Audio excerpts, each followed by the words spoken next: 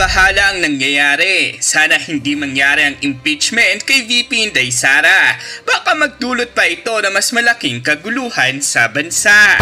Mga kababayan, naglalaro na nga di umano raw ang mga alipores sa Kongreso para impeach di umano si VP Inday Sara. Dahil sa sunod-sunod na isyong araw laban sa Pangulo at sa kanilang pamilya. Kung magtatagumpay nga ang mga politiko na to at aabot sa Senado na may balimbing pa na leader na atat din agad humawak sa posisyon ni Inday, magtatagumpay kaya sila?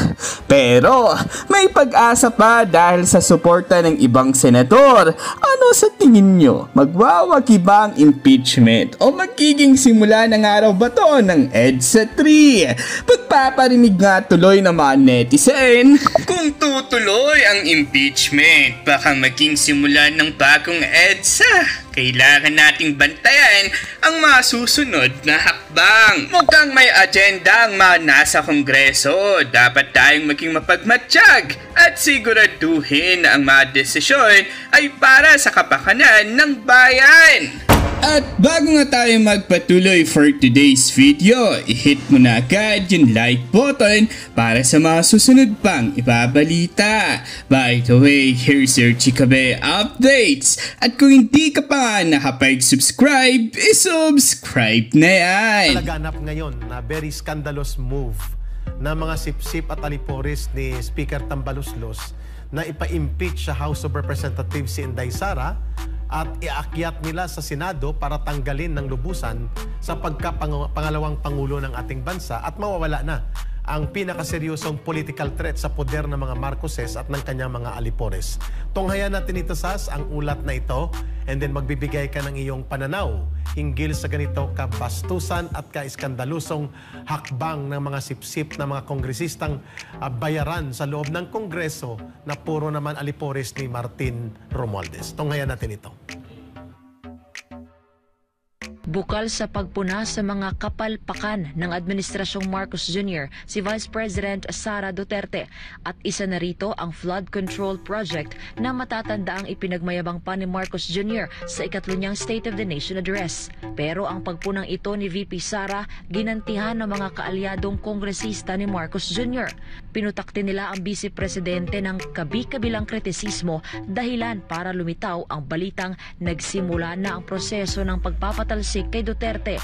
Sinabi ni Attorney Harry Roque hindi malabong pumabor sa pagpapa-impeach kay VP Sara ang mayorya ng Kongreso na hawak ni Speaker Martin Romualdez. Kung mapapansin mo, talagang ang mga kongresista o pare-parehong pinagsasalita ng kanilang PR, kung sino man yung PR nila, ay panay ang banat ngayon kay VP Sara para sanggain yung mga binatong mga paratang ni VP Sara. Mukhang sisimulan nila ang proseso ng impeachment kay VP Sara bilang ganti dito sa mga binigkas na salita ni VP Sara laban sa gobyerno. No?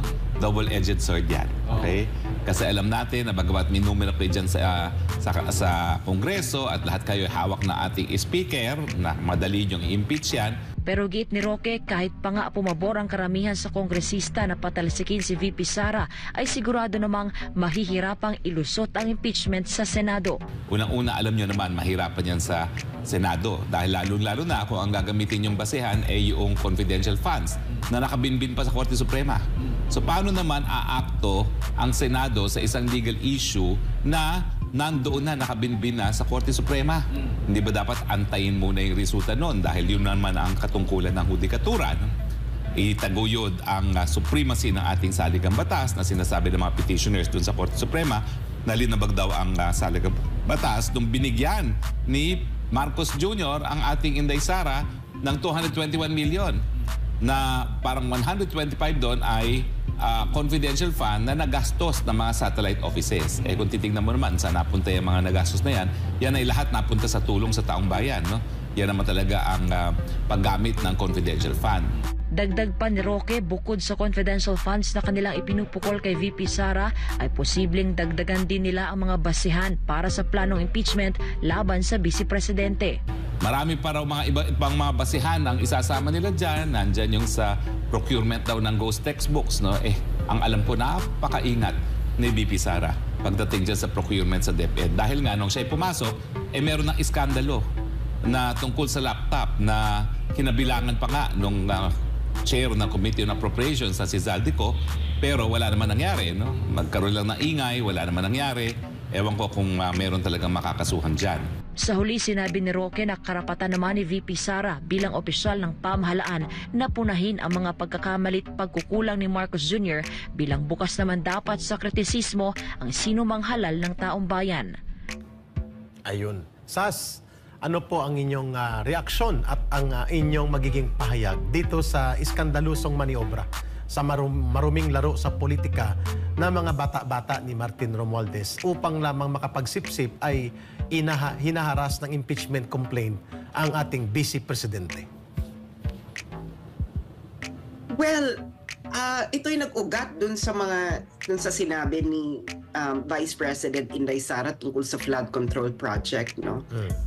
Pero malinaw naman yung inilabas niyang pahayag na hinalimbawa niya sa Davao, nung mayor siya, sinabihan niya yung NEDA doon sa kanilang region na magkaroon ng pag-aaral para makagawa ng master plan ng flood control and management sa Davao City, para yung city engineer at yung DPWH hindi na nag-iimbento ng kung ano-anong flood control project. And true enough, ito ay ginawa ano pa nga ito funded pa nga ito ng JICA, no? ng JICA, it's a Japan funded master plan ng Davao City, at ang sinabi niya ready na ito July 2020. Ito pondo na lang hinihingi, hindi ba? So malinaw kung sinong may kakulangan doon. Hindi ba? Tama. So, sila ngayon ay nasasaktan sa kritisismo ni Vice President Inday Sara, pero alam naman natin, lalo na tayong mga sumusubaybay sa mga Duterte, ang lahat ng ito ay sumisipsip sa mga Duterte nung panahon na si Pangulong Duterte ang nakaupo. Tama. Alam natin kung sino ang mga lumalapit sa mga Duterte sa kung ano-ano, mula sa pamilyang Marcos hanggang sa kahit sinong congressman na nandyan. Ngayon, itong impeachment nila, parang pikon na pikon itong mga kongresista natin sa sinasabi ni Inday Sara. Bakit ba kayo pikon na pikon? Pikon na pikon ba kayo dahil sinabihan kayo ng dating Pangulong Duterte na ilatag ninyo ang libro ng Kongreso para makita ng taong bayan kung saan nyo ginagastos ang pera nila mula hanggang sa huling sentabo? Di ba dyan naman nagkaugat-ugat lahat yung mga hinanakit ninyo sa mga Duterte ngayon? Hindi ba dahil dun sa statement na yun ni Pangulong Duterte? Ngayon naman, nagagalit kayo dahil sinasabi nyo na ito si Madam Vice President, kinikriticize si Pangulong Bongbong Marcos. Pero anong gusto nyong gawin niya? Tungkol ito sa flood control, at malinaw na ang Davao City ay may existing flood control na funded ng Japan. Ang feasibility study nakahanda na ng July 2023, hindi naman ito pinondohan. Tama, klaro. So ibig sabihin, Sas, before kay pasa kay Ma'am Lorin, malinaw na ito isang political maneuver. Ang layunin iharas, ipahiya ang Vice Presidente the way they did the consistent systematic attacks against her doon sa confidential fund, to the point na ginastos siya on the floor at pinahiya sa buong bansa, ginastosan ng tudo-tudo, isang buwan halos na yun ang headline ng mga corporate big time na mga media, samantalang ang Vice Presidente walang nagtanggol maliban sa SMNI kay Pastor Kibuloy at sa tatay niya at tayo na mga nagiging independent observers na.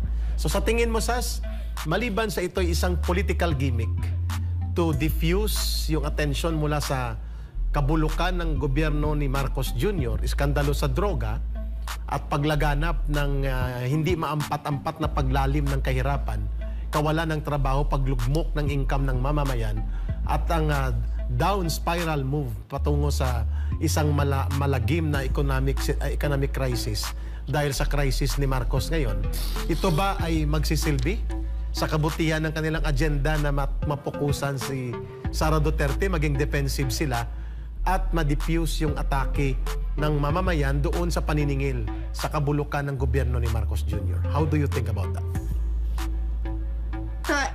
Eric, no, this is like what happened to former Vice President Binay. Alam naman ng lahat noong 2010 nung nanalo si Benigno Aquino III at si Binay bilang Vice President. Everyone is already thinking na Binay will be the next president because of the popularity, etc. So anong ginawa nila noon kay Binay? Hindi ba nag-raise sila ng iba't ibang kontrobersya for di ba? And then eventually yung mga kontrobersya na yun, hindi naman ito nagbunga. No, hindi naman nakulong si former Vice President Binay. Hindi ba? Wala rin tupikan. At sino yung mga gumawa noon kay Binay? Hindi ba sila rin ngayon? Yeah. Sila rin ngayon yung umaatake kay Vice President Inday Sara. This is for 2028. No, kasi nakikita nila na ang taas-taas pa rin ni Madam Vice President Inday Sara kahit ang mga sa kabila ng binabato sa kanyang kontrobersya. Hindi ba? Yung huling balita ng Manila Times, kahit bumaba na raw ang rating ni Vice President Inday Sara, siya pa rin ang top 1 choice for president ng mga Pilipino. Of course, bumaba yung rating niya kasi nga syempre may supporters dyan loyal supporters dyan ni Pangulong Bongbong Marcos na ayaw siya dahil nga she's not towing the line of the pulveronic government. Tama. So, klaro. Ma'am Lorraine, your interaction sa iba pang issue maliban sa impeachment scandal. I was gonna ask you also, Sas, no, kasi one of those things that really kind of galled me is that ito mga congressman na ito, no, kasi if you multiply, no, there are around 300 congressmen. 120 let's just say that each of them got 150,000 votes. And you multiply it by, let's say, 300, that's 45 million votes. And the Vice President, so put together 45 million lahat yan, no? Let's say, something like that, no? Because I want to make a point. And here's one person, got 32 million votes, plus. So I find it particularly galling na itong mga ito are mga lapdogs, no?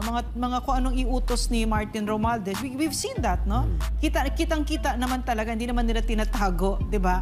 Hindi naman tsaka age of information, kitang-kita talaga natin na walang dignidad at walang prinsipyong itong mga ito. So, yung nakikita ko dito, a bunch of congressmen with about 150,000, 200 at the most votes, no, is trying to impeach, take away the Vice President, which to me is paglalabag yan ng demokrasya. Kasi ang inihalal ang Vice President ng 32 million, di ba? So ang sinasabi natin, boses ng taong bayan yan. At nakikita natin na sila, binabaliwala nila, di ba? Your reaction to that, Sas? Yung point ni Ma'am na ni-raise. Well, ano mang gustong gawin nila kay Vice President Inday Sara, magpasailalim siya kay Pangulong Marcos. Kung hindi ito naaalala ng mga kongresistang sumusubaybay kay bumabatikos ngayon kay Madam Vice President Inday Sara, pero alam na alam namin itong mga Duterte supporters, ang bentahe noong 2022 elections ay this is a joint government of BBM and Sara Duterte. Now, kaya bumenta nga yan. Sa tingin nyo ba mananalo yun si BBM na hindi ganun ang bentahe? Hindi ba? So, ang ano niyan, hindi nga siya nanalo Vice sabay President. nilang papatakbuhin ang bansa. Exactly. Natalo nga yan kay Lenny Robredo Tama ka. Hindi ba? Sabihin nyo dinaya or whatever. Kung dinaya man, 200,000 plus lang yung lamang. Ano ba naman yun? Hindi ba? So anong ginawa nila kay Inday Sara? 'Di ba? From the moment na umupo sila, una nakikipagplastikan pa kayo. Tapos bigla pa lang the next year, pagkatapos ng wala pang isang taon, kung ano-ano pinagagawa niyo sa kanya, itong confidential funds na to, patibong to ng Office of the President. Hindi naman magkakaroon yun ng transfer kung hindi naman ito pinayagan ng Office of the President. Ba't hindi tinitira ni Martin Romualdez yung pinsan niya? Yeah, exactly. At Sasa, Diba? Bakit hindi niya patira? At napakalinaw, Sasa, before sumambulat yung iskandalo, Executive Secretary Lucas Bersamin was trying to defend the Vice President about the 125 million. Kasi sabi niya, it was requested but the one that released and approved it, kami din sa Office of the President because we see it as necessary. Dahil nagbubuo siya ng opisina niya, she needs a lot of support para mabuo ang nationwide satellite offices among others. But all of a sudden, nang nagkumpas na si Martin at kinonsente na ni Marcos at ng asawa niya na atakihin at gurgurin na politically si Inday Sara, tumahimik at hindi na pinagtanggol ng Office of the President si Inday Sara doon sa 125 million release na sila din na nag-approve at samantalang hindi kini-question ang napakalaki almost 5 billion na confidential fund ni Marcos Jr. samantalang kukurampot ang napunta sa kay Vice President Sara Duterte and it was complied with report sa COA. At ito ay hindi naman na-find ng COA na adverse ang finding sa paggastos nito. Pero SAS ngayon, bakit ito pa rin ang ipinapalabas ng grupo ni Martin Romualdez at mga atake nila sa kay Sara Duterte. Ngayon, kumakalat may in-include na sila na atake at iniugnay na siya ay isang silent agent ng China. Ngayong umaga lang, inilabas. Si Sas yun! Inilabas. Sas, ikaw yun! Inilabas nila, Ma'am Lorraine, nila Paulo Ortega, ng mga young guns, mga kongresista, ma'am, ng mga bata. Yung mga sabi mo, so young, yet you're so corrupt. Yes, Sas, go ahead. Mga Ortega? Oo. Nag-press ko niya sila kanina sa ngayong umaga. Ano to, agent ng China? Alam niyo ba pinagsasasabi ninyo? Unang-una, kayong mga nandyan, alam nyo ba yung issue? Alam nyo ba yung South China Sea conflict in the first place? I'm pretty sure none of you do not understand the issue at all. No? We bet on that. Diba? Yan ang katotohanan dyan. Wala pa akong nakikitang congressman na pag narinig ko, sasabihin ko, ay, ito may matututunan ako dito. Wala, kasi nga hindi nila alam. I'm pretty sure Ka Lorraine and Ka Eric, none of these young congressmen ever read the 2016 South China Sea arbitration at all. Correct. Because kung nabasa nila ito, hindi ganyan ang iyong mga actuations ngayon. Dahil if you are up for some reckoning. Ikalawa, ano ba yung binabato ninyo kung hindi nagtagumpay ang 125 million confidential funds, babalik kayo sa China. Pag hindi nagtagumpay yung China, babalik kayo sa 125 million funds. Hindi ba? So, ano talaga ang gusto ninyong marating sa inyong pambabarubal kay Inday Sara? Ikatlo, kayong mga young congressman dyan, kahit yung mga luma na, siguraduhin ninyo na ang mga negosyong associated sa inyo at mga campaign funders ninyo ay hindi mga importers sa China. Yeah, correct. Lalo na yung mga may construction business dyan. Tama. Dahil mula pa ako hanggang sa dulo ng construction cycle, karamihan dyan ay mga materyales na ini-import sa China, ini-smuggle nyo pa nga yung iba eh. Oh, tama. Di ba? Tama ka. Correct ka, Sas. Ganun kay Pokrito. So, Sas, yung sinasabi mo, no, hindi naman nagbasa itong mga ito, for instance, no, so yung kalidad nakikita natin, di ba? Nakikita natin na, lantaran talaga yung kababaan ng kalidad ng pag-iisip at yung, kasi siguro, ang nakikita ko, itong Marcos administration, wala namang hinihingi na kalidad. Yeah. Diba? So, ang nangyari sa gobyerno natin ngayon, puro mga operators, yes. Diba? Puro political ambitions, political goals, at puro pagsisipsip na natuloy ang nawalan talaga dito ay ang Pilipino. Kasi hindi tayo pinagsisilbihan. Ginagago tayo, walang respeto. Kaya gustong-gusto ko yung statement ng Vice President na kung saan sila ay they take offense, diba? So basically that's all I need to tell you right now. Yeah. My response, no? Sas. Ngayon, thank you, Ma'am Lorraine. Yeah. May lumabas ka na pahayag you corrected the Senate President Chiz sa post mo. Nakita ko Yeah. kahapon. Ako nang nakita na sinabi mo, ikaw nga Chiz, 18 years, senador, at ngayon Senate President pa. Bakit mo kino-question ang mga nagawa ng previous government na 6 na taon, hindi tayo nagkaroon ng ganito kamayor na malubhang pagbaha kagaya ng nangyari sa Carina? Of a manifestation made by one of our colleagues here concerning a supposed to be prejudicial question, quote-unquote, relative to these chambers lacking the required or appropriate procedure to amend or revise the 1987 Constitution, Mr. President. Mr. President, just as a manifestation, this representation already filed resolution number 941, a resolution adopting rules to amend and or revise the 1987 Constitution, Mr. President.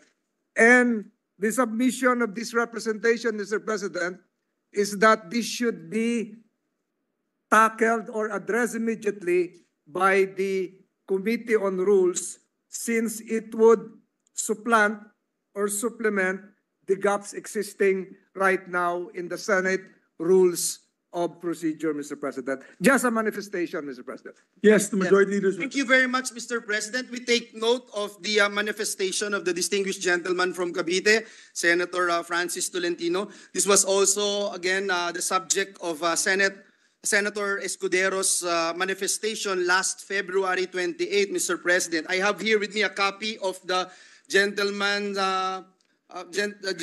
resolution, PS resolution number 941. In view of this, Mr. President, we'd like to state into the records that immediately after the agreement between this representation and members of this institution, including our Senate Minority Leader, we immediately released, Mr. President, the notice of meeting of the Committee on Rules last February 29, and it is scheduled this Wednesday, Mr. President, March 6. And we also take note of the resolution of the gentleman from Cavite, PSR resolution number 941, today, which was filed today, Mr. President, and which will be referred to the Committee on Rules. Thank you, Mr. President. Thank you very much, the majority leader. Does that satisfy our distinguished colleague from Cavite? Mr. President, at this juncture, I move that we dispense with the reading of the journals of the 56th session Tuesday, February 27, 2024, and 57th session Wednesday, February 28, 2024, and consider the same as approved.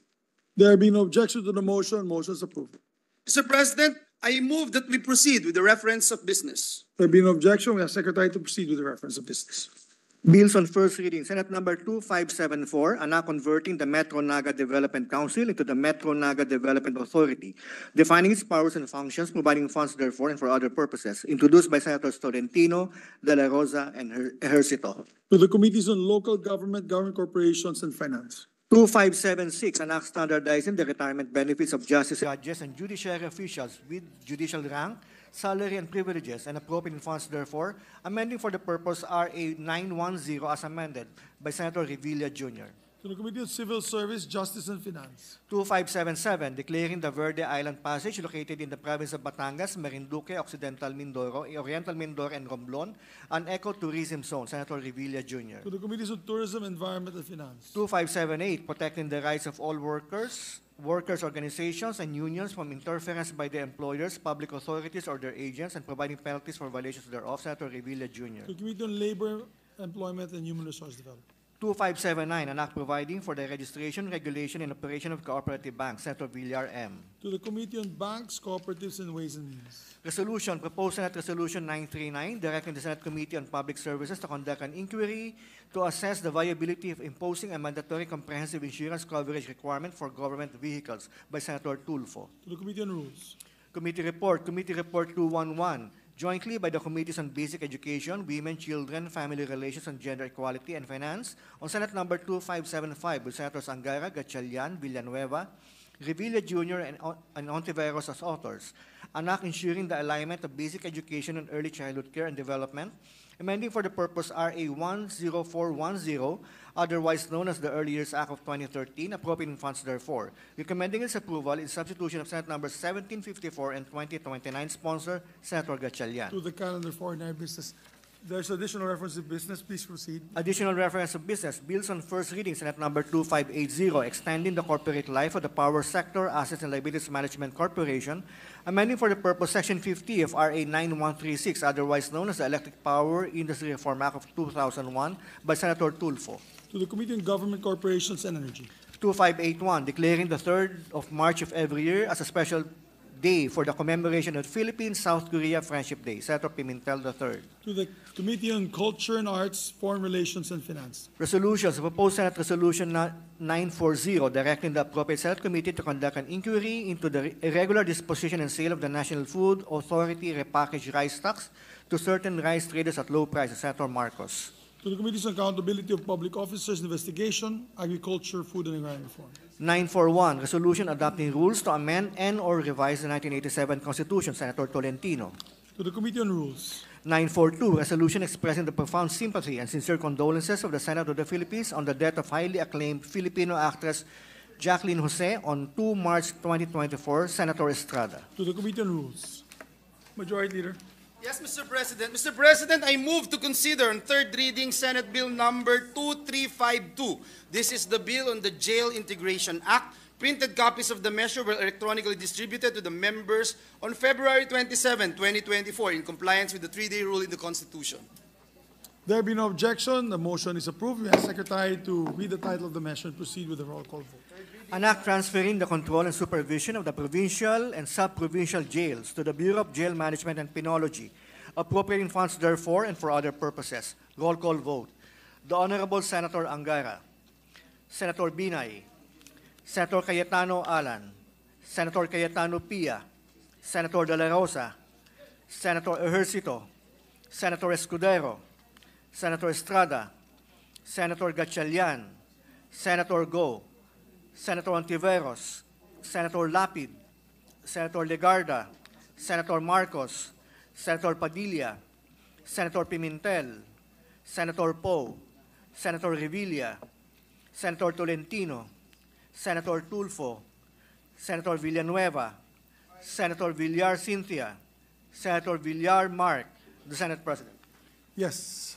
With 19 affirmative votes, 0 negative votes, 0 abstentions, Senate Bill number 2352 is approved on third reading. Thank you very much, Mr. President. We congratulate our dear colleague, Senator Bato de la Rosa, who is also seeking the floor, Mr. President. May I ask that he be recognized, Mr. President? Yes, congratulations, our dear colleague. Senator Bato de la Rosa is recognized. Thank you, Mr. President, Majority Leader. Mr. President, together with esteemed colleagues, Senate President Mig Subiri, Senator Bong Revilla Jr., Senator J.B. Ejercito, and Majority Leader Senator Joel Villanueva, I wish to take this opportunity to thank this august chamber. Today, Senate Bill number 2352, or the Jail Integration Act, is approved on third reading.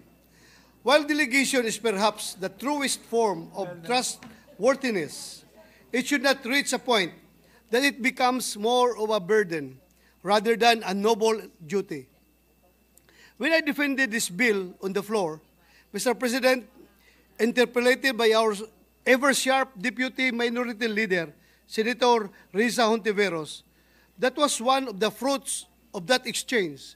Indeed, by turning over the management and supervision of our provincial and sub-provincial jail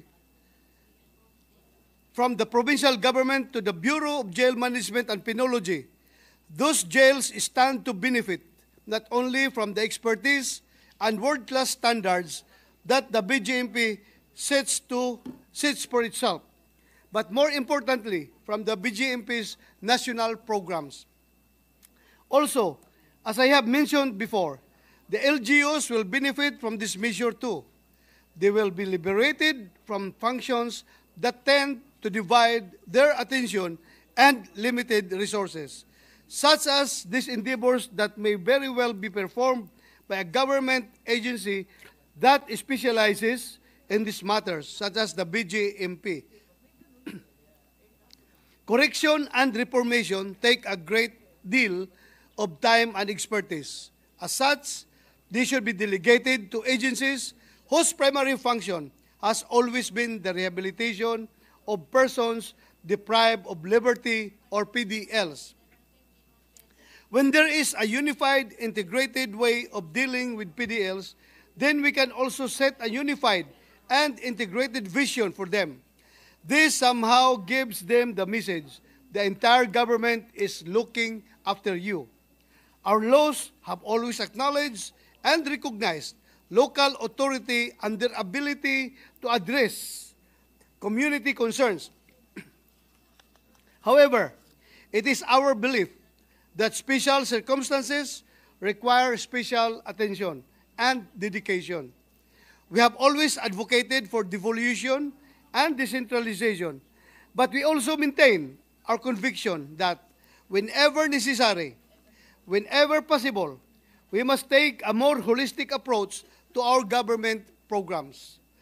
To the BJMP headed by the competent leadership of Jail Director Roel S. Rivera, congratulations are in order. But more importantly, let this be concrete proof of how much your Senate trusts you. That popular saying shall always ring true: to whom much is given, much is also expected. Sa bawat provincial at sub-provincial jail na iti-turn over sa inyo, lagi niyong isa sa isip at isa sa puso kung ano ang ibig sabihin ito. May mga panibagong PDL na aasa sa kalinga ninyo. They may be deprived of liberty, but they should never be deprived of the basic human need to be properly looked after. Maraming salamat, Mr. President, at mga minamahal kong kasama, dahil kaisa ko kayo sa hangarin na ito. Thank you for supporting this vision. Maraming salamat, Senator Ronald Bato de la Rosa. Congratulations to you and to the, of course, the BJMP family. Thank you, Mr. President. Mr. President, this juncture, the following are House concurrent resolutions on amnesties that require the concurrence of this August chamber as provided for under the Constitution. Number 1 is House Concurrent Resolution number 19, granting amnesty to members of the Revolutionaryong Partido ng Manggagawa ng Pilipinas, Revolutionary Proletarian Army, Alex Bongcayaw Brigade, RPMP, RPA, ABB. Number 2, House Concurrent Resolution number 21, granting amnesty to members of the Moro Islamic Liberation Front, MILF. And number 3, House Concurrent Resolution number 22, granting amnesty of members of the Moro National Liberation Front, or MNLF. Mr. President, at this juncture, and with the consent of the body, I move that we vote for adoption of House Concurrent Resolution number 19. I so move, Mr. President. Is there any objection to the motion? There being none, House Concurrent Resolution number 19 is hereby. Before we act, we'll ask the Secretary to read the title of the measure. The Majority Leader read it already, so it's... Yes. But we'll ask the Secretary to read the title of the measure. Concurrent resolution concurring with proclamation number 403 of the President of the Republic of the Philippines dated November 22, 2023, entitled Granting Amnesty to Members of the Revolutionaryong Partido ng Manggagawa ng Pilipinas, Revolutionary Proletarian Army, Alex Bongcayaw Brigade, who have committed crimes punishable under the revised penal code and special penal laws in furtherance of their political beliefs. Please proceed with the roll call vote. Roll call vote. The Honorable Senator Angara, Senator Binay, Senator Cayetano Alan, Senator Cayetano Pia, Senator De La Rosa, Senator Ejercito, Senator Escudero, Senator Estrada, Senator Gatchalian, Senator Go, Senator Antiveros, Senator Lapid, Senator Legarda, Senator Marcos, Senator Padilla, Senator Pimentel, Senator Poe, Senator Revilla, Senator Tolentino, Senator Tulfo, Senator Villanueva, Yes. Senator Villar Cynthia, Senator Villar Mark, the Senate President. Yes. With 19 affirmative votes, 0 negative votes, 0 abstentions, House Concurrent Resolution number 19 is approved and adopted by the Senate. Thank you very much, Mr. President. At this juncture and with the consent of the body, I move that we vote for adoption of House Concurrent Resolution number 21. I so move, Mr. President. There being no objection, we ask Secretary to read the title of the measure and proceed with the roll call vote. Concurrent resolution concurring with proclamation number 405 of the President of the Republic of the Philippines, dated November 22, 2023, entitled Granting Amnesty to Members of the Moro Islamic Liberation Front who have committed crimes punishable under the revised penal code and special penal laws in furtherance of their political beliefs. Roll call vote.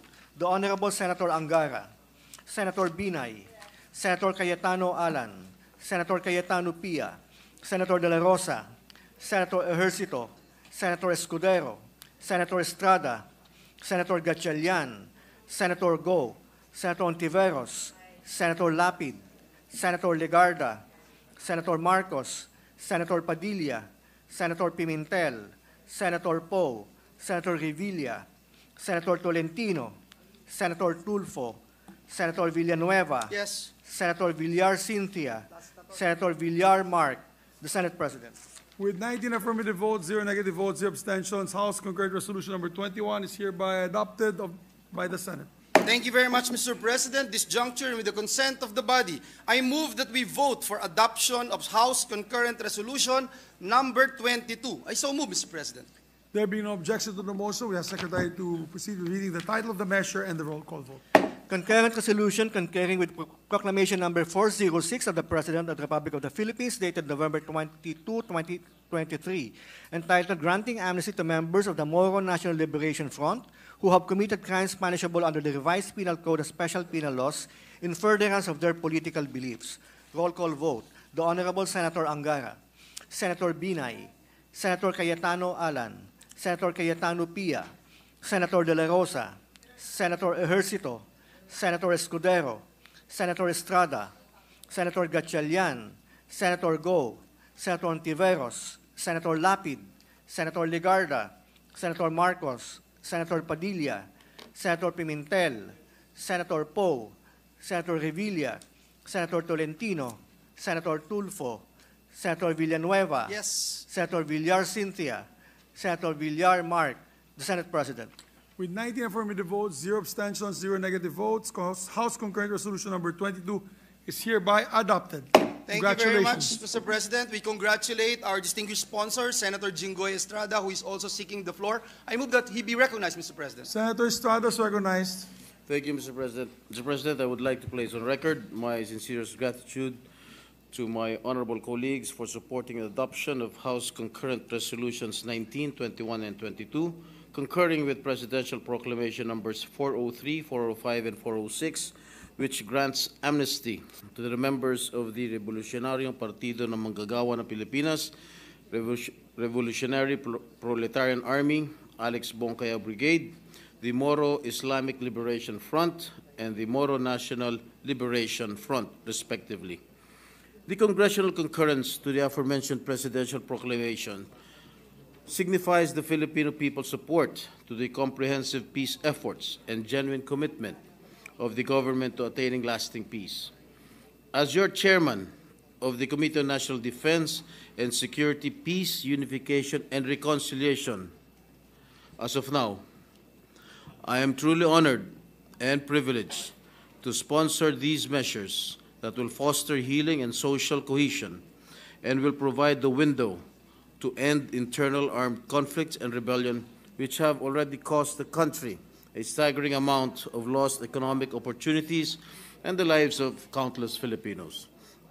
We thank the esteemed members of this august chamber, under the leadership of Senate President Juan Miguel Zubiri, as well as our minority floor leader, Senator Coco Pimentel, who happens to be both proud and renowned sons of the great Mindanao region, for prioritizing our committee reports and allowing this representation to defend these important measures amid the very hectic legislative agenda. Warmest thanks to the officials of the Office of the Presidential Advisor on Peace, Reconciliation, and Unity, or the OPA-PRU, led by Secretary Carlito Galvez Jr., the National Amnesty Commission, led by Chairperson Attorney Lea Tanodra Armamento, and Commissioners Jamar Kulayan and Nasser Maruhom Salik, as well as the officials from the Justice and National Defense Departments for their kind assistance and patience. Lastly, we wish to place on record, upon the request of our good minority leader during the period of interpellation, that we have already talked to the Opapro family, and the committee will soon facilitate a briefing about the status of our peace agreements. Please expect an invitation from them soon. Thank you, Mr. President. Majority Leader. Thank you very much, Mr. President. Mr. President, this juncture, the distinguished gentleman from Nueva Ecija and Camarines Norte, Senator Robin Hood Padilla, is seeking the floor. May I move that he be recognized for his short manifestation, Mr. President? Senator Padilla is recognized. Maraming salamat po, Ginoong Pangulo at Pinunong Mayorya. Ginoong Pangulo, meron pong malungkot na pangyayari. Isa pong pagluluksa ang nangyayari po sa mundo ng pelikulang Pilipino at telebisyon patungkol po sa biglaang pagpanaw ng atin pong ginagalang at hinahangaan na artistang Pilipino na nagngangalang Jacqueline Jose. Siya po ay kilala, siya po ay masasabi nating award-winning. Siya po ay nagkaroon ng Best Actress Award sa Cannes Film Festival na kinikilala po sa buong daigdig at nagbigay po sa atin ng karangalan sa bansang Pilipinas. At siya din po ay naging parang propesora, teacher sa mga batang artista, inspirasyon sa mga batang artista, katulad po nila Coco Martin, katulad din po sa aking anak na si Kylie Padilla. Hinihingi ko po sa aking mga kasama dito sa Senado na maging kasama po kayo sa pakikiramay sa kanyang pamilya sa biglaang pagyao po ng ating hinahangaan at minamahal na si Jacqueline Jose. Kasama ko po dito sa manifestasyon na ito ay sila Senator Bong Revilla Jr., Senator Jingo Estrada, Senator Grace po, at sa lahat po ng mga senador na meron pong puwang sa puso ang mundo ng pelikulang Pilipino at telebisyon. Muli po, hinihingi ko po sa inyo ang pakikiramay po natin kay Mary Jane Santa Ana Gok, also known as Jacqueline Jose. Maraming salamat po, Ginoong Pangulo. Maraming salamat, Senator Padilla. Gusto din po natin na sabihin na the Senate extends its deepest condolences, sincerest condolences to the family of our actress, the famous actress, award-winning actress, Jacqueline Jose. And maybe in the proper time, we can pass a resolution honoring her as soon as possible, maybe today, and invite the family so that we can turn over the... May I ask for a minute suspension, Mr. President? Just for a minute suspension. Session suspended.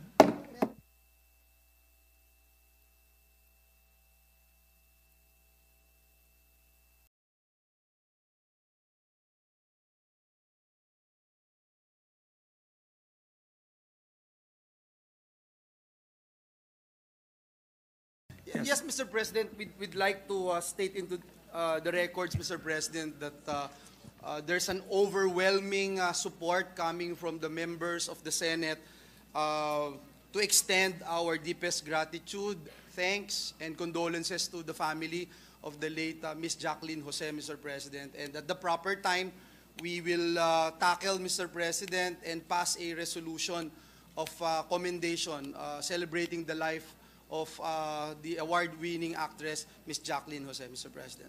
Thank you very much, Majority Leader. Maraming salamat. Thank you. Mr. President, Senator Tolentino is also seeking the floor. May I move that he be recognized, Mr. President? Senator Tolentino, our distinguished colleague from the province of Cavite, is recognized. Yes, an anterior manifestation, Mr. President. I should have rose when...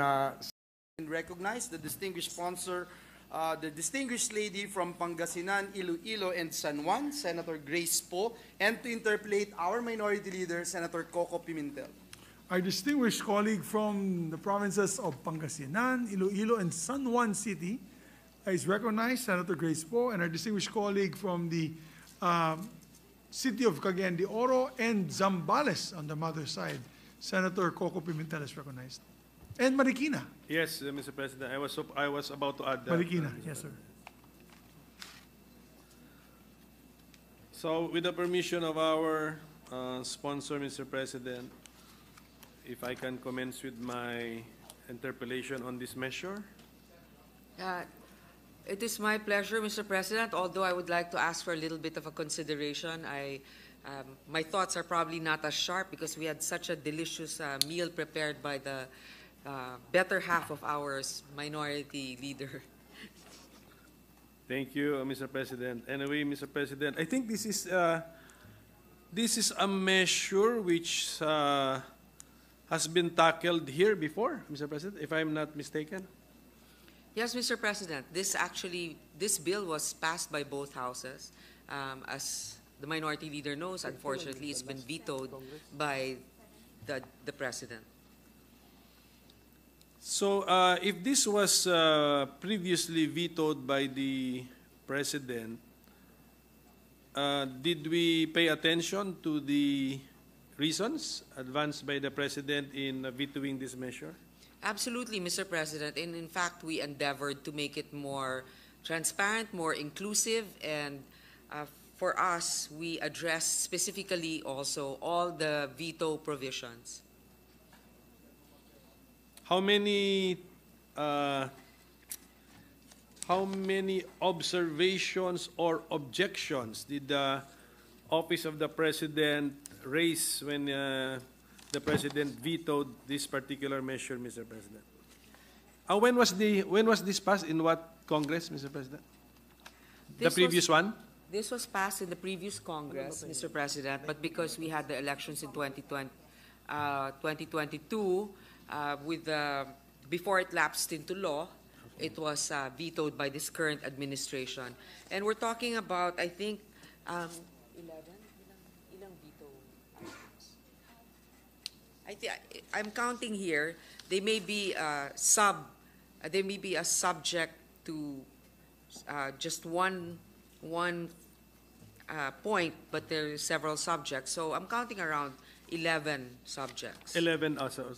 So we can we can say that the President raised more or less 11 points against the original measure, Mr. President, passed in the 18th Congress. Tama po ba yan? If I'm not mistaken. 18th Congress. No? Just a clarification, it's 8 items. 8 points, okay. 8 items, but then there's some sub-subjects to some of the items. Opo. There is a related law. There is a law related to this ecozone. We passed a law governing the airport itself, the Bulacan airport itself, if I'm not mistaken. Yes, actually the airport is a separate law. It's a franchise, the first ever franchise for an airport that was granted to the Bulacan airport. This one is an eco zone, as the minority leader understands, within that airport zone. Now, it needs a separate law to establish an economic zone. And so this is what this measure is really all about. Is the economic zone within the airport zone, or is the airport within the economic zone? The airport is within the economic zone. So if we pass this law, can we say that give it over that land area, the geographic location of the airport, there will be 2 laws applying? Yes, because I think there are 2 laws, but there are 2 different mandates in the law. The first one is just governing the businesses that will relocate to the eco zones. But of course, within the airport, there are laws governing also, let's say, the sharing of the government in the revenue, what are the responsibilities of the airport operator, etc., which is obviously separate from the other provisions for the the clients that will relocate to the eco zones. There will be no conflict between the two laws, Mr. President? Mr. President, I don't see it because the airport authority is a totally separate entity. There are laws governing how an airport is run, and we also strengthen that by reaffirming it in the Bulacan Airport franchise. With this one, what we are doing basically, we have covered the areas that will be included. Also, the board that will comprise the economic zone, the sharing, the compliance now. This is one of the ways we address the veto. The compliance with the Agrarian Reform Program, the compliance with the CREATE law, etc. Sa veto, yung 8 points ng veto, saan?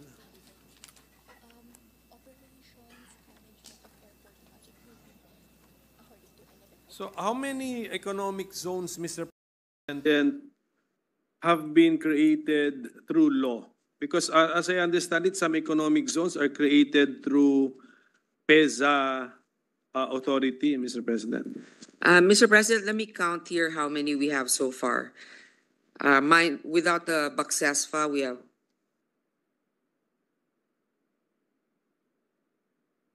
Ito yung point, veto message. Yeah. Okay. Paano sinagot? Ito ba? Yes. It doesn't put. It's unbounds. Opo, ito na po siya yung sinagot. Wala kang count po.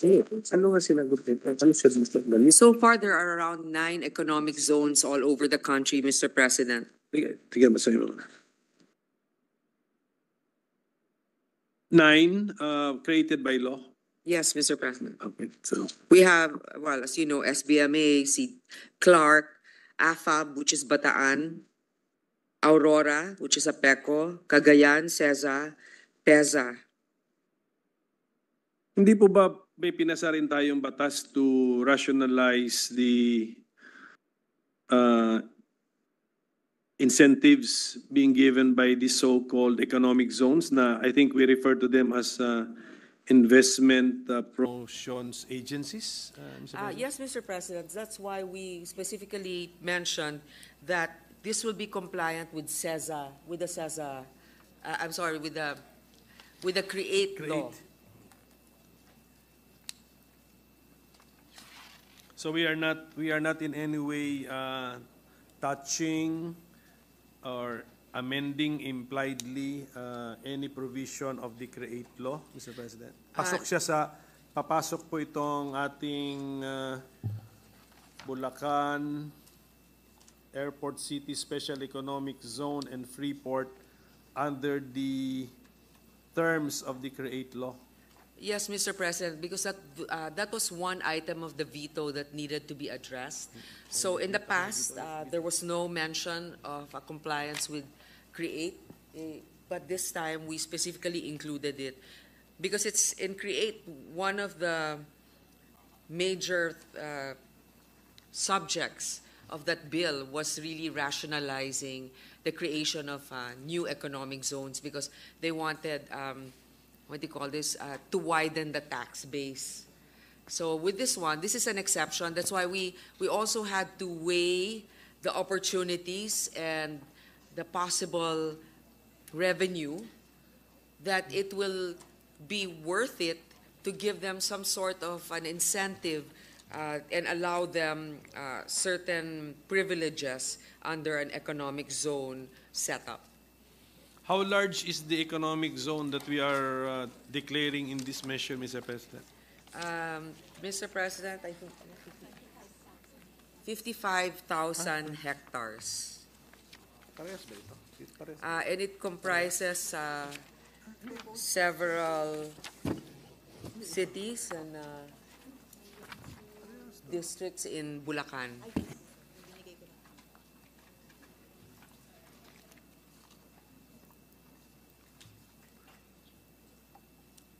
Has it ever been done before, Mr. President, that entire municipalities are made part of an economic zone? Yes, Mr. President. In fact, we have one just recently, Bataan, the AFAB, which we passed, I believe, last Congress, 17th Congress. And then we also have with CESA, Mr. President, which in fact CESA enjoys more privileges than this economic zone. And the Bataan Eco Zone, if we compare it with the other eco zones that were already established, will be at par with the incentives given to those. When an entire municipality or LGU, Mr. President, is declared a part of an economic zone, does this affect the power of the mayor to issue permits as well as of the Sanggunian to promulgate ordinances? Mr. President, actually it's not the entire province, but those that have been included in this, with regards to their powers that will be curtailed, they have actually a representation within the Bataan Economic Zone Board. So these LGUs will, not only will they maintain also some sort of influence or control, they will also receive a substantial amount in terms of revenue because there's a pie that will be divided. And compared to other economic zones, in this particular setup, the local government will actually get more in terms of the sharing of revenue. Does being a part of an economic zone affect the powers of the Sanggunian of an LGU, Mr. President? I'm sorry, Because- going back to the last one, actually, permits will still be issued by the local government unit. But once they relocate there, within that area, the revenue sharing for the other taxes that will be the local government is supposed to get. The revenue sharing.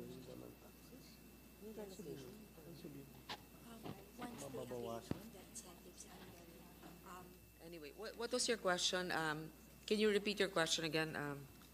Does being a part of an economic zone affect the powers of the Sanggunian of an LGU, which is made part of an economic zone? Because as I understand the bill, hindi po ito na there are parts of a territory of an LGU which is part of the economic zone. We made an entire LGUs part of the economic zone, Mr. President.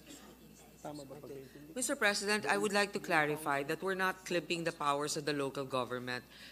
It will only be after they secure the proper local government permits that are normally required, then they can register as a part of the economic zone. Doesn't our bill make entire municipalities part of the economic zone? Therefore, the entire municipality is an economic zone? Yes, Mr. President, but economic zone in terms of actually the revenue and also the incentives that they will be getting from being a part of the eco zone. And so this will be more for the national government's revenue. Because once they're part of that economic zone, there are certain privileges, for example, lower tax rate, which is actually not given by the local government, but the national government. That's why By the authority. By the zone authority, yes. Right. That's why we are making this into a law, because of all the incentives that are given to them is of a national, the nature of the national government, not the local government. So meaning to say, all the existing businesses or enterprises in an LGU declared as part of an economic zone may avail of the benefits of being an economic zone by applying before the authority. Ganun po ba yun? Yes, Mr. President. But remember, if they are, first of all, they need to be within the economic zone that we approve of. Okay. Now, within the BACSESFA, which is comprised of several different members appointed by the President, there is a representation from the local government. Now, when they are approved by BACSESFA to relocate in that area, then yes, they will get those incentives from the national government.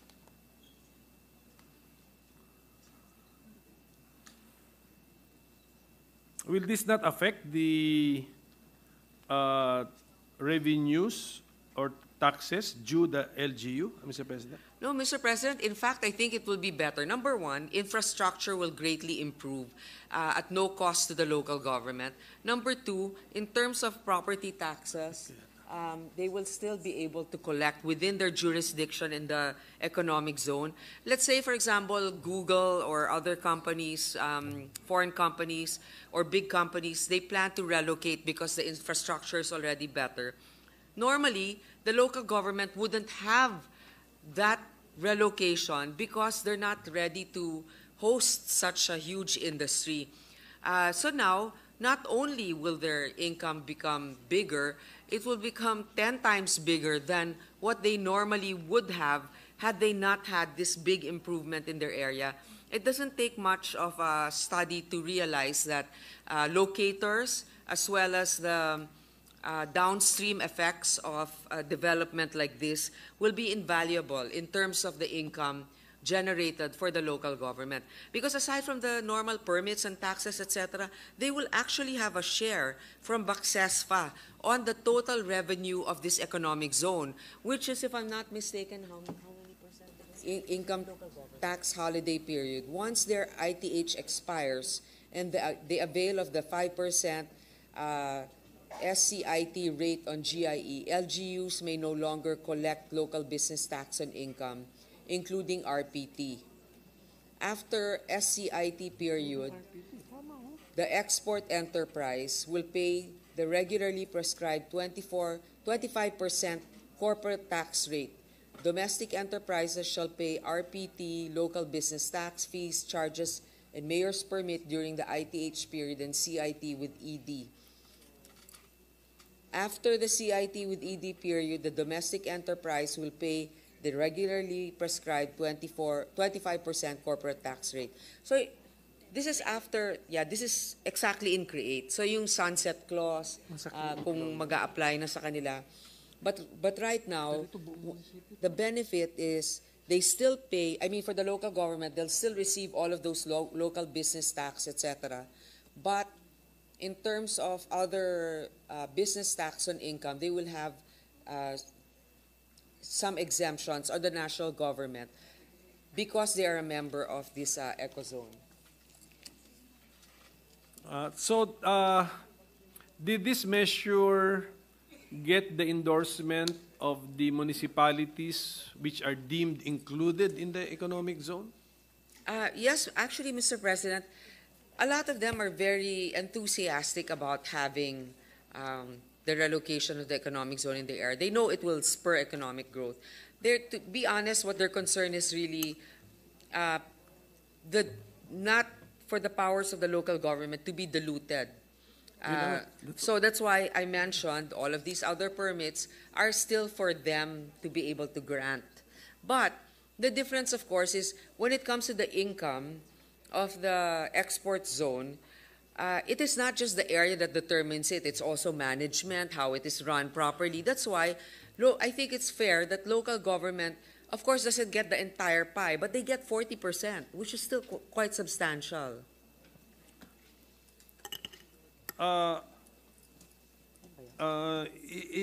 Isn't it the fact that they get 40% because they are also investing in they're supposed to also contribute a certain sum, right? It's not by virtue of being covered by the economic zone. They are contributing to the capital of the economic zone authority.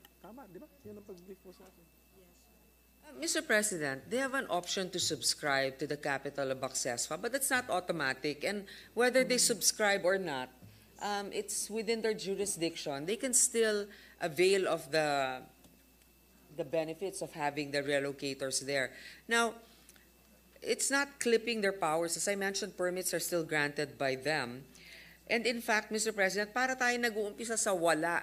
Parang binibilang natin, halimbawa na, hindi, pero kikita tayo ng ganito kung wala yung ecozone.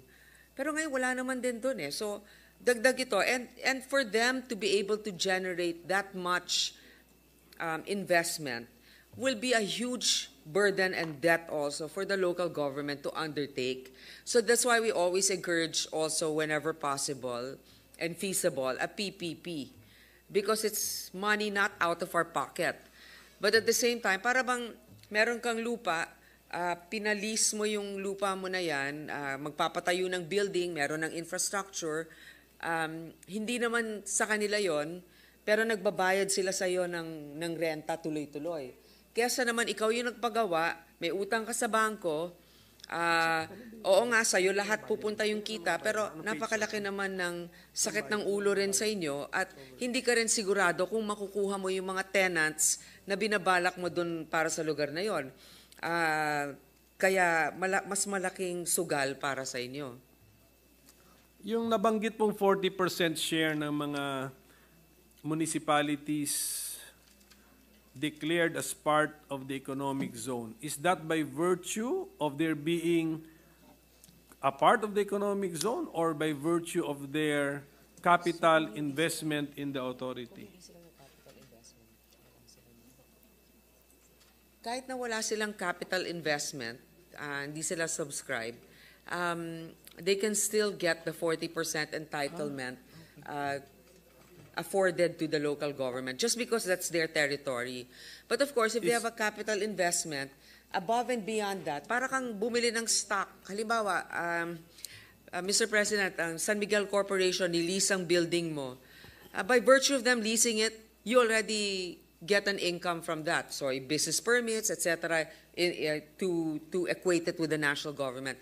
But if you want to make more and you believe that that undertaking of that ecozone is a good thing, you invest. So if San Miguel makes money in stocks, you get your dividends. But that's above and beyond anything that is already entitled, that you're entitled to, which is the lease or the payment for that property.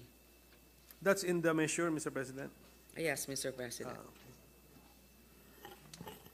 Maybe you know where in the measure that is, Mr. President?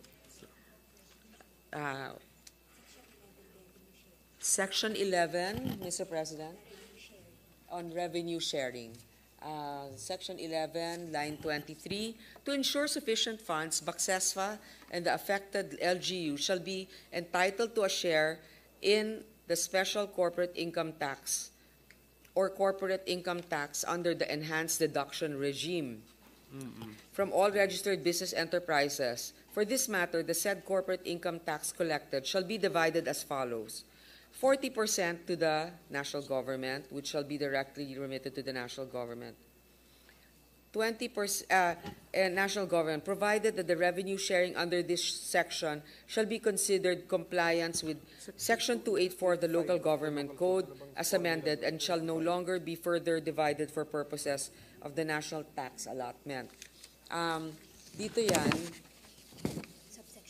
subsection C, 40% to the concerned local government, provided that the local government share from the revenues derived from BACSESFA registered locators who availed of incentives 11534 or the CREATE in component cities or municipalities shall be allocated among the LGUs of the Bulacan Ecozone using the formula under Section 285 of the Local Government Code of 1991 as amended. So we are compliant with all the existing laws that will that pertain to the concerns also of the revenues for the local government units. And may we know, Mr. President, what LGUs in Bulacan would be part of the Bulacan Ecozone, Mr. President? Yes, Mr. President. Hold on, let me go to the list.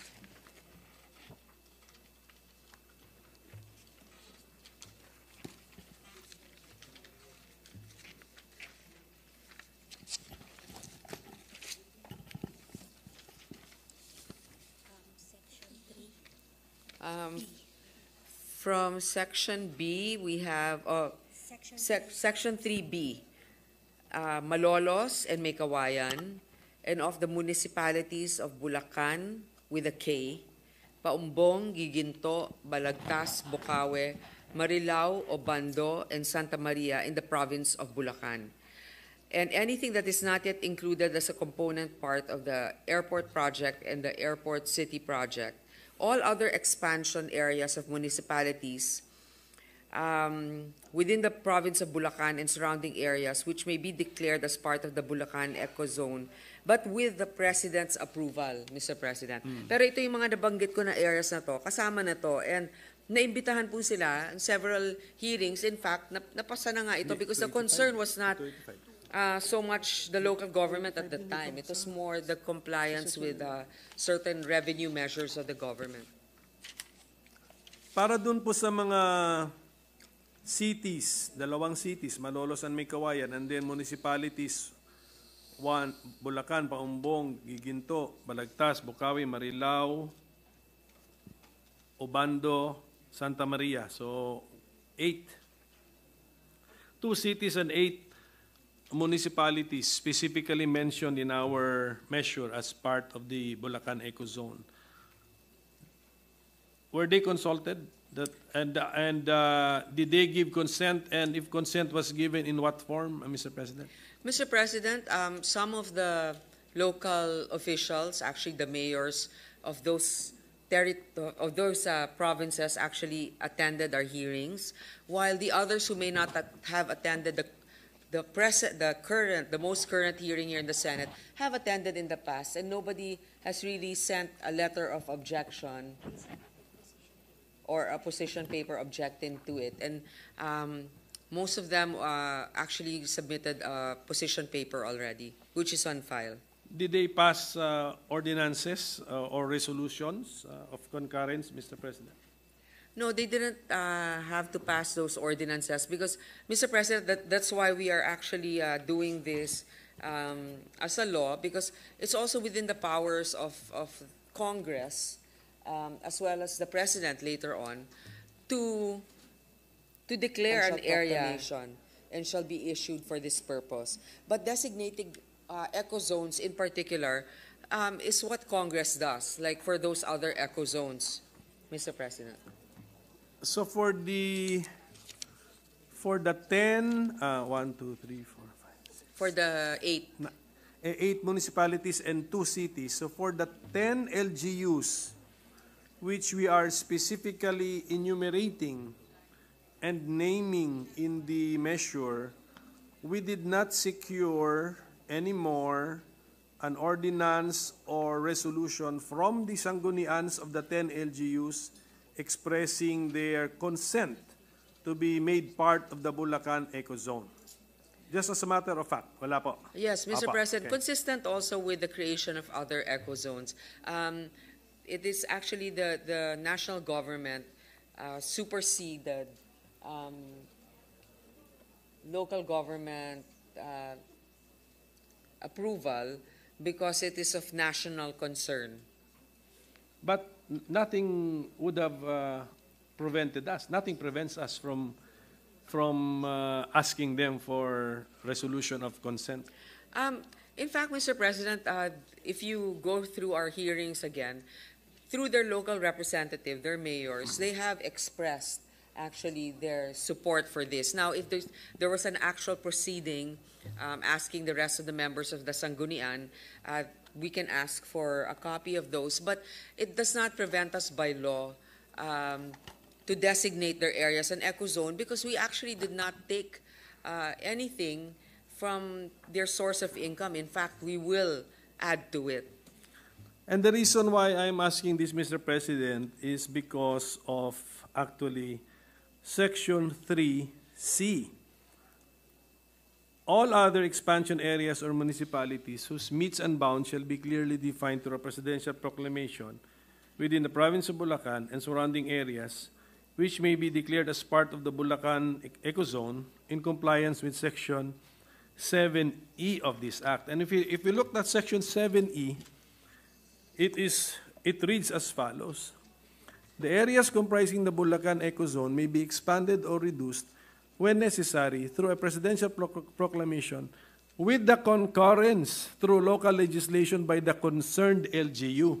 So I thought that was the general rule, Mr. President, or the rule that we also observed when we named the 10 LGUs in the measure, Mr. President.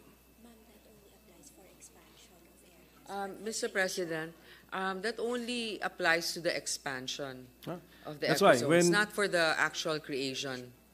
So when we expand, we will now get the concurrence of the concerned LGU affected by the expansion through a local legislation.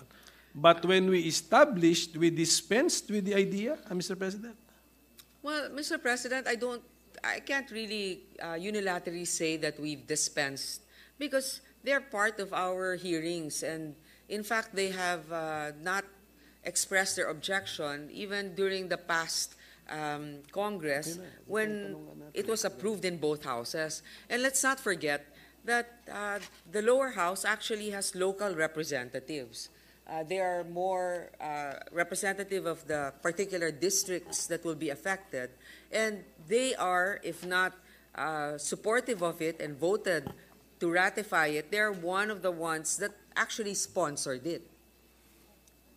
Yes, Mr. President, except that the principle that we found in find in Section 7E is that the concurrence must be through a local legislation by the concerned LGU. So, And I at think, any rate, Mr. President, our sponsor made it of record that the mayors attended the hearings.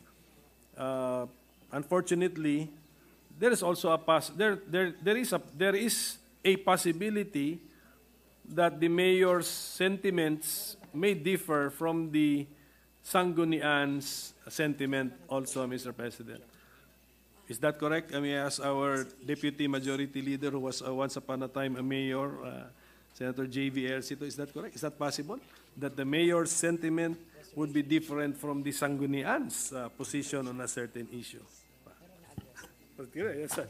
So we make it of record that the Senator J.V. is nodding his head, Mr. President. Well, Mr. President, I would also like to say that because when you expand,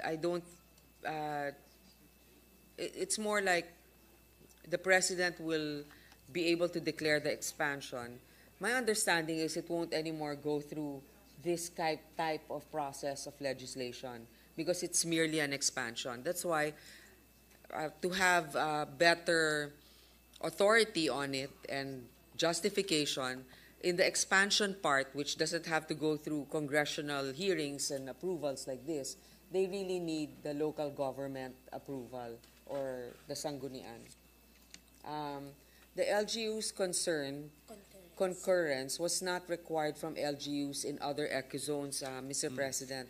Besides, the local regional development mayor support council composed of mayors support this measure. Sige po, but the RDC, of course, they come from different areas. So we cannot, that's not the council of the municipal council. At any rate, Mr. President, we were just pointing out the principle in 7E. So when we continue the interpellation, Mr. President, this representation would want to go one by one,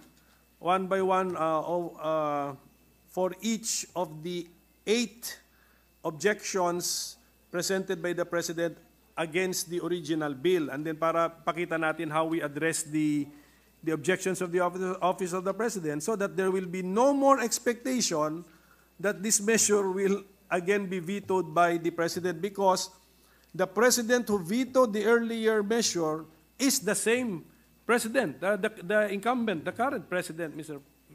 President. That's correct? That's a statement of fact. I agree, and I thank our minority leader for making sure that we are very thorough in addressing those veto concerns, because that's really the key to be able to pass this, or at least have the confidence that we've already addressed those specific concerns. So at this point, Mr. President, if I can suspend my interpellation, and then when we resume one by one the 8 matters raised by the President, we will tackle one by one, Mr. President. Okay. Thank you, Mr. President. Yes, thank you very much, sir. Distinguished. Yeah, there being an objection, motion is approved. Mr. President, I move that we recognize the sponsor of the measure, Senator Win Gatchalian, for his individual amendments.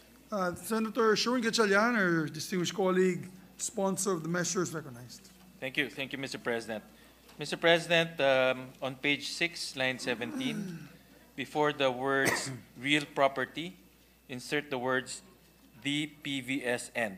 I so move, Mr. President. There being no objection, motion is approved.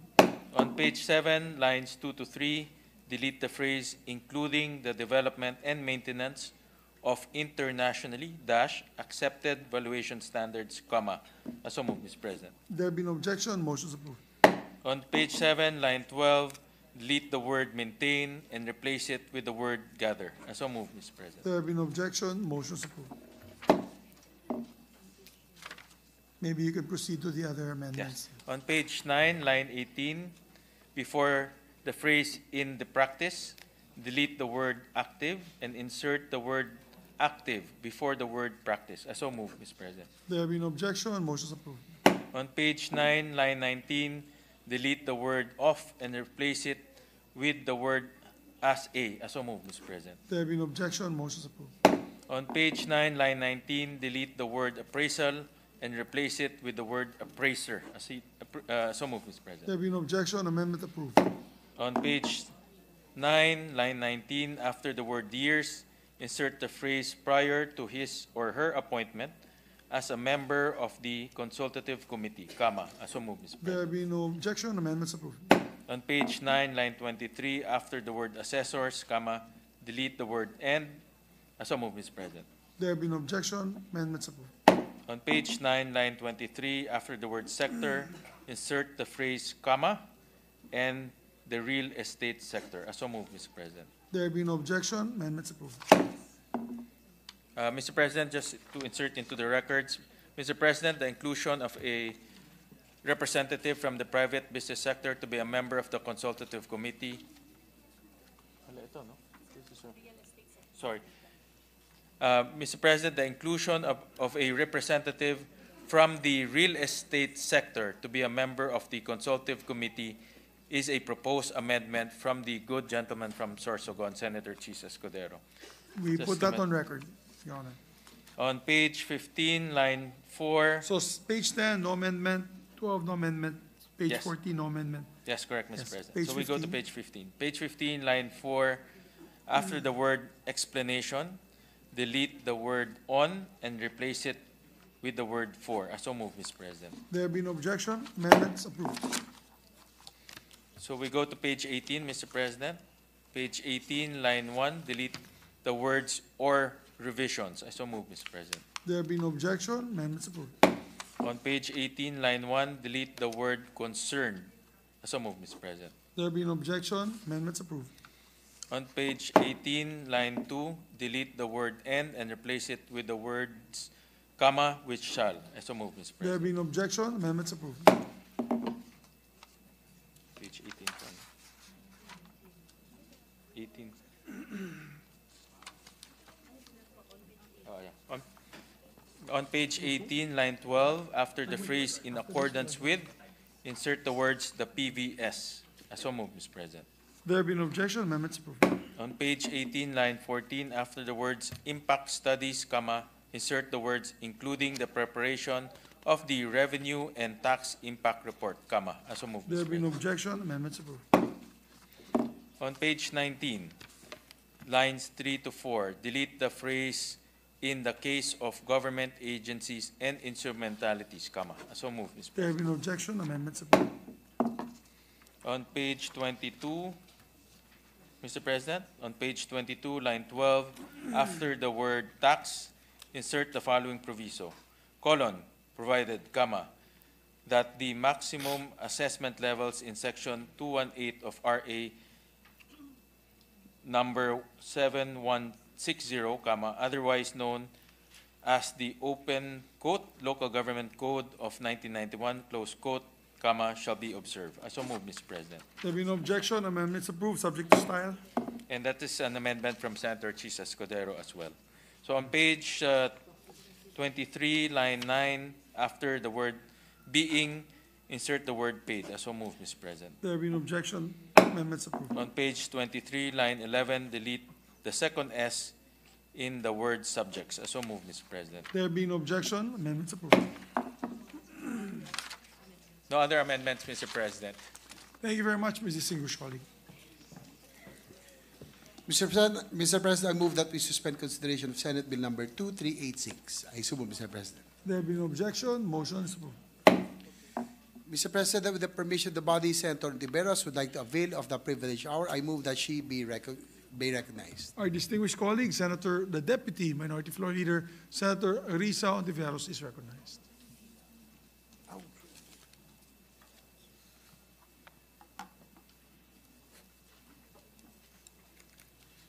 Salamat kaayo, Mr. President.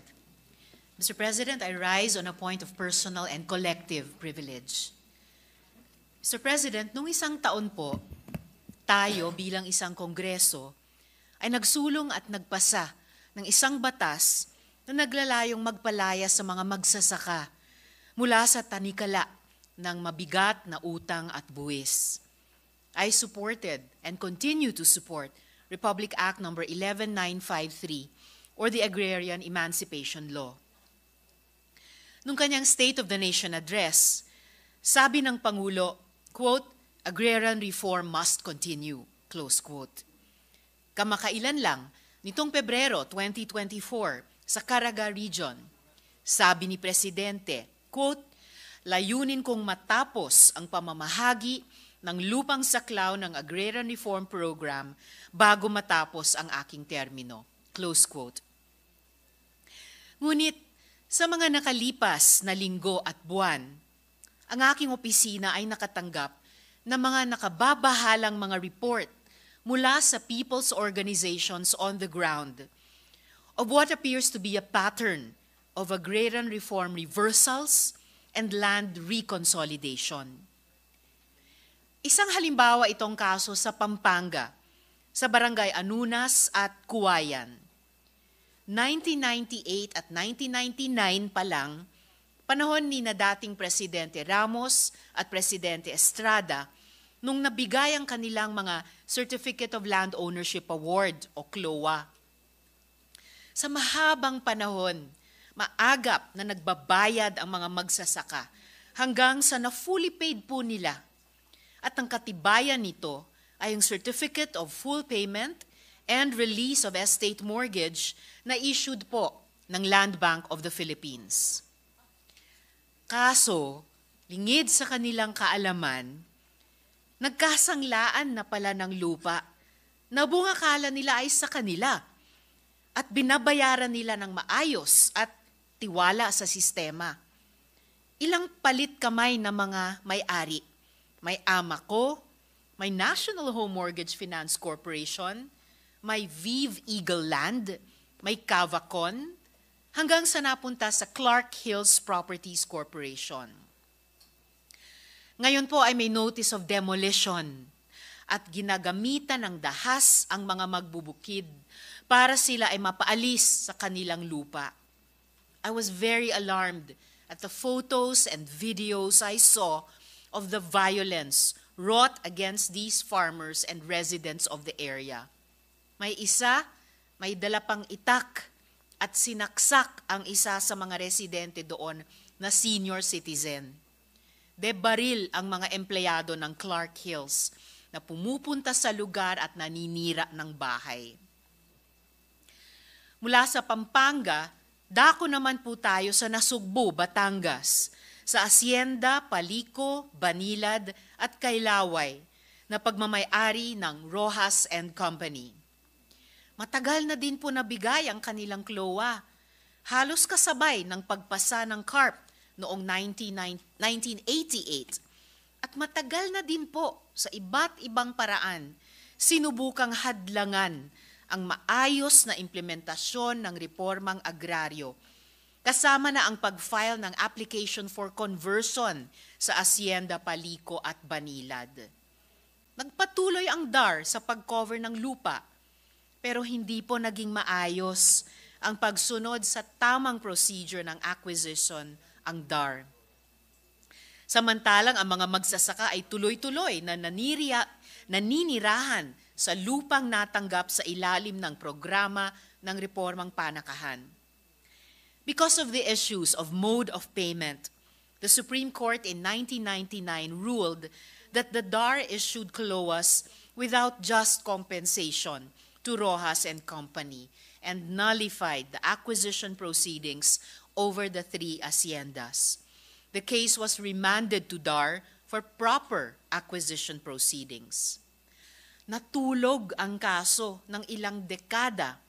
Sabi po ng RA 6657 as amended by RA 9700, pag umabot ng 10 years ang titulo ay indefeasible na at di na mababawi. Ngayon, biglang bumulaga sa mga Agrarian Reform Beneficiaries o ARBs ang balita na kailangan na nilang lisanin ang lupa at lumipat sa ibang lupa. This is based on the so-called win-win solution of Consolidated Order Number 6, which divides the land holdings 50-50, but apportions to the ARBs the less desirable areas of the land holding. According to the ARBs my office spoke with, the CLOA holders from all 3 haciendas may be relocated to a parcel of land on Barangay Palico without electricity or potable water at hindi man lang sila mismo ang nakonsulta sa kung paano ang magiging hatian ng lupa. What do these 2 cases have in common, Mr. President?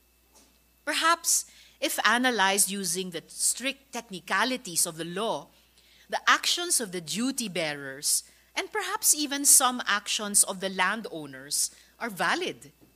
Ngunit, sa mga legal na teknikalidad na ito, wala pong kinalaman ang magsasaka. Ano ba ang malay nila na pinagsasangla na ang lupa nila ng dating may-ari? Ano ang alam nila sa proseso ng DAR sa acquisition mula sa landowner? Basta alam nila, sila nagbabayad ng amilyar sa gobyerno. Ang sabi ng Supreme Court sa kaso sa Nasugbu, quote, "It goes against the basic precepts of justice, equity, and fairness to deprive these people through no fault of their own to the land they till." Close quote. Mr. President, hindi po sila ang nagkulang. Wala po silang sala, pero sila ang papasan. That the law is a great equalizer is a myth, Mr. President. When one party has more resources than the other, when one party has access to lawyers who can help navigate the system, that tilts the scales in their favor. Sabi nga ng isang ARB sa Pampanga, ninuno pa namin ang nagpupunla sa lupang iyan, pero wala kaming kalaban-laban kasi hindi kami mayaman. There is a pattern, Mr. President, at hindi lang po ito sa nakaupong DAR ngayon. This appears to be a systematic pattern that beleaguers our agrarian reform program. In Mauban, for example, 62 farmers are about to lose their lands due to CLOA cancellation, due to a fictitious exemption order. Bakit ko po nasabing fictitious? The affected farmers obtained a copy of a certification from the DAR that states that the said application for exemption has no file on record. In Maliwalo, Tarlac, 11 farming families who got 14 hectares of what was supposed to be a 60-hectare PD 27 covered area were surprised to find their CLOAs canceled. This was after 36 hectares were already sold by the previous landowner, and after the retention of 10 hectares was granted to the landowner.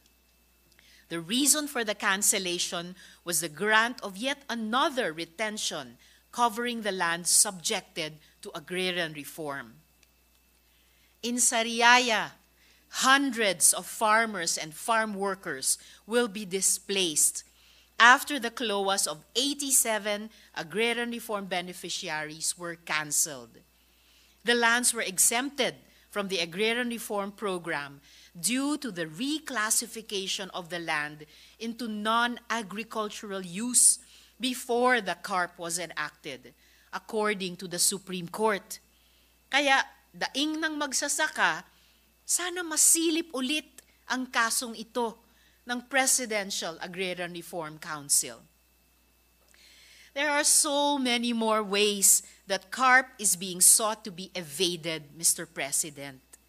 Noong nakaraang linggo lang, dumalaw ako sa mga magsasaka ng ECJ Holding sa Negros Occidental. Agrarian Reform beneficiaries sila, pero pinilit pumirma ng kasunduan o joint venture agreement sa ECJ Corporation para sa gamit ng lupa. Ang siste, kahit sila ang may-ari ng lupa at nagtatrabaho nito, 70% ang napupunta sa korporasyon at 30% ang sa kanila. 800 pesos kada buwan, mas o menos, ang natitake home nila. Kulang na kulang para sa kanilang pamilya.